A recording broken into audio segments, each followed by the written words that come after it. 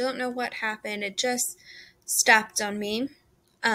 So, like I was saying, he works 192 hours.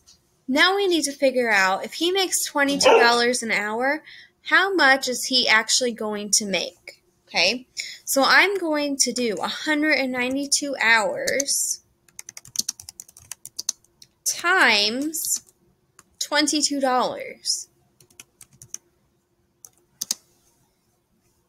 Okay, and again, I can't do that math in my head, so I'm going to come over here to my piece of paper and I'm going to show you.